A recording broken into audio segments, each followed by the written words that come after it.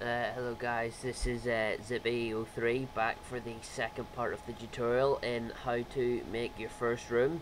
In this tutorial we're going to cover how you add lights to the actual game world. Alright, so we have the box room with the small corridor that we made in the last tutorial. You can see here in the 3D viewport, textured it. So the first thing you want to actually do if you're creating a light is you select where you want to put the light. So for example, I want to put a light, oh sorry, I'll just deselect these.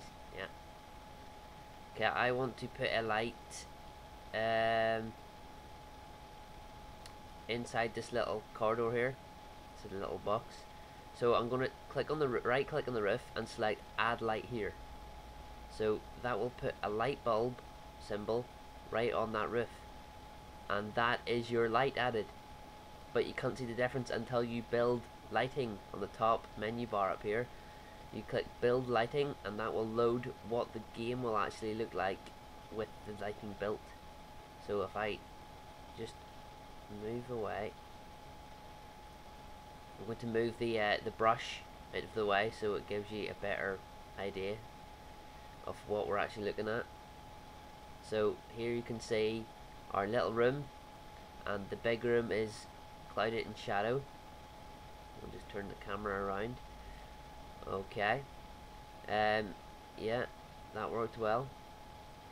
But I'm going to add another light, so I'm going to right click on the corners and select add light here, and that will add two different more lights.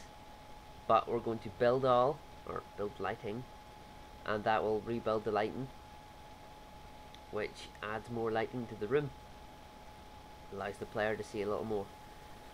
The process of changing the color of the light is you left click and select light properties, and this opens the light properties dialog box, and if you look down there's a selection called light color. Click on that, you can change the brightness or the saturation, but clicking on the color box will give you the color selector, where you can choose from a great range of colors for your light. So I'm going to add a red light, make it a little darker. Yeah, click OK, and that makes the light red.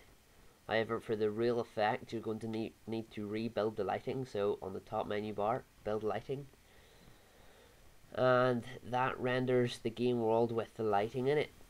So now we have a room with a red light in the corner, which gives us the effect of a darkened sort of warfare, let's say, room. Warning lights maybe going on. But as you can see, once you've built the lights, it'll give you a real good effect. But there may come a time when you want to actually delete a light. So that process is simply left clicking on the bulb and hitting the delete button, and your light is gone, but there's no difference until you actually build the lighting again.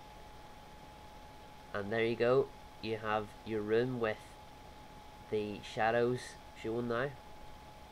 I'm going to delete the one on the right hand side as well.